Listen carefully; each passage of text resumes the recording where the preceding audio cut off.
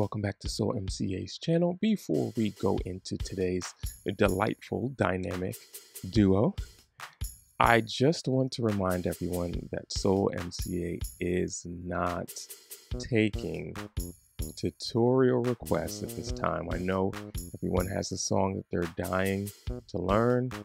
They may need to learn it for Sunday coming up, 2 Sundays down the road. I get it. I'm not taking any requests at this time. Life is getting very busy for me. I'm doing some things around the clock, and I'm barely getting to the tutorials, even on the original list for season 3. There are people there that are still waiting, and those people have been long-time supporters. So if I haven't gotten to your requests, continue to be patient. I will get to them, but you have to give me time. Until I can catch up, I'm not taking any more requests at this time, all right? So we can go on to today's topic, which is the dynamic duo, a combination that is going to help you at your next gig. If you can recall, when I recorded this video, I recorded it late the night and edited it late the night before the morning of a gig. And I did everything I told you all I should have done, not as well as I told you you should do in your Are You Gig Ready? Another video you should watch there if you haven't. There were some things I forgot, but I did bring extras of everything I needed. When I got to the gig, it was one of those outdoor gigs where a lot of artists are going to be going up and you kind of rotate all the musicians, all the singers, and we weren't going to be on till second to last. And so I had a lot of time to just hang around, talk to people, check out the vibe, whatever the case is. I wanted to practice somewhere in that time. Problem was, it was an outdoor event. So there was nowhere to just plug my bass in. There wasn't just a second amp hanging around. Even though I had my amp, I couldn't really plug it anywhere in there. And so I needed a way to practice. So I said, well, I know I have one of the dynamic duo, which is this magic piece right here. All right, and if you can't see that, that is the Vox headphone bass amp. If you type it in as such, that's not the official name, but if you type that into Google, it will come up. Vox bass headphone amp, VOX headphone bass amp. This thing is amazing. I've had it for years. Someone was very kind to give it to me or bought it for me as a gift. They saw something in me I didn't see in myself at the time, really believed in me. And I loved it because you can literally practice anywhere with this thing. It takes 2 AAA batteries and you plug it into your bass as if it was an amplifier, and it gives you the option to plug in, plug that piece right in there into your bass.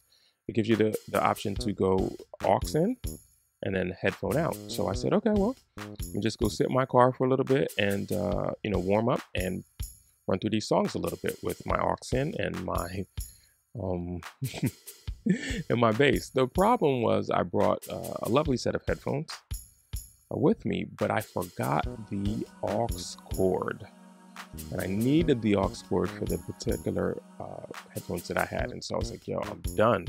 What am I gonna do? There's nothing I can do. I can't practice. There's some hits I kind of wanted to make sure I was really tight on because it's just who I am. And I will agonize and agonize over things prior to going on the stage, and then I'll agonize and agonize about them after I get off the stage and go through my playing a million times in my head. And God forbid if it's recorded, I'll play it back over. But I needed the other thing, and the good thing was I had these headphones. These Bluedo headphones, which are the Bluedo TS with the 57mm driver in them and up to 40 hours of battery life. And what's great about these headphones is, although they are wired, if you plug an aux cord into them, they're also Bluetooth. And so I only had one aux cord that day, and I needed to be able to get both the sound from my phone and also the sound from my bass. So what I did was I just took the one aux cord I had and I plugged it into the headphones and plugged that headphone through the aux into the Vox bass amp. Then I Bluetoothed I Bluetoothed the sound from my phone to my headphones, and I was able to get the sound both through the wire and through the wireless, and that was a lifesaver. And that is something I will forever love these headphones for. I'm sure that other Bluetooth headphones can do it too, and you should try it. Just make sure you're not blowing them, pushing them too far But that combo is going to save you every time if you're waiting to be next up. Or what used to happen to me a lot and still does from time to time too. Sometimes I can go to concerts where people know me. Or for those that are Caribbean, you may know of things called rallies. And I'll get up and I'll play for one group and I'll go sit down and someone will say, hey, our bass player's not here. Or, hey, you sound really good, man. Can you play along with us? Well, what song are you singing? And inevitably, almost 100% of the time, it's something with all these tricky hits and movements. And then I'm like, okay, well, we don't know when they're going to call you, so let's just go to the back and I'll listen and I'll have these two with me. Well, usually I'll have some kind of headphone that has wires and I'll have an extra aux cord. And I'll just go to the back. I'll learn the song right there and right down on the spot and go out and do it to the best of my ability. So something like this is going to come in clutch every time. And if you don't have a combination like this, you should.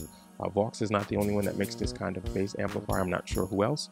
I can vouch for this. I've had this over 6 years, maybe going on 7. Solid, really solid. And these headphones I can pretty much swear by too. I do like them.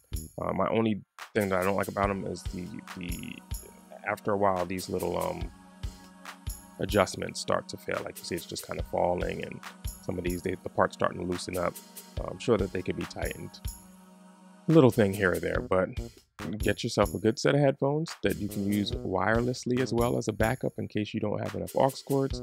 And definitely get a portable amplifier and you'll be set whatever gig you go to. So hopefully that helps. I know you all love the tutorials and this video is probably not going to get a lot of views and that's okay, but it's little things like this. I'm telling you, I try to be as practical on this channel as possible. There's a lot of people out there giving out great information how to play, even me, great information on how to play different songs, but it's these little things that I've had to learn the hard way on some gigs that I wish somebody else had told me, or I wish I'd known in advance to save myself having to run out at a gig or not having something and not feeling prepared at a gig. So whatever ways I can help other bass players, I definitely try to do that. I'm Solo MCA. You all have a good one. Take care. Until next time.